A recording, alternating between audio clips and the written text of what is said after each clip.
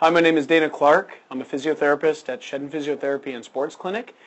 Today we're going to be talking about rehab of an ankle sprain and some of the things that you might want to be doing in order to gain a little bit of security in that ankle, some strength in the ankle, as well as making sure that this doesn't happen again.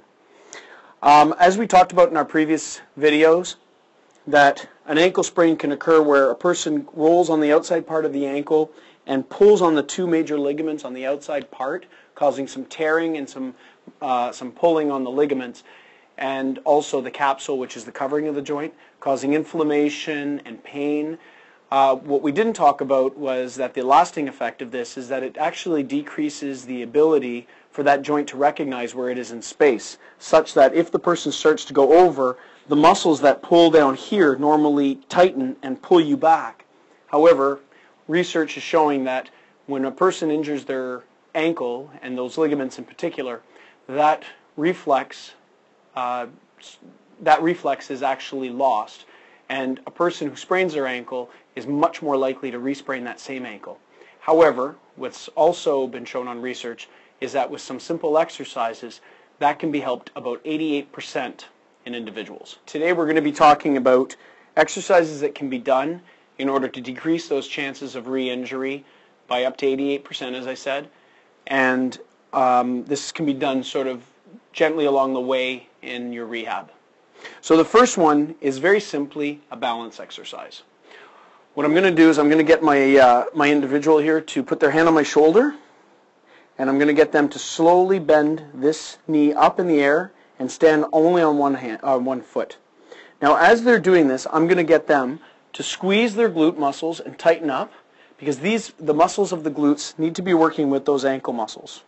Now, as a person is able to master this independently without touching anything, then what I'm going to get them to do is practice now reaching and starting to do a little bit of movement. So I'll get the individual to reach forward, and then maybe behind, and back again using both arms, and a little bit of twisting motion as they get a little bit stronger, turning a little bit, in order to activate all the muscles of the ankle. Now, what's also important to remember is that not everything we do is looking forward. So making sure that they're also turning their head as they balance and also reaching. Now, as the person gets better and better, you can add different things like throwing a ball or giving them a little push in order for them to be actually stable on that ankle, so that their body is ready to accept any of these things that occur that they aren't technically ready for. The next thing, and this is both for range and for balance, is to get them to use a phone book.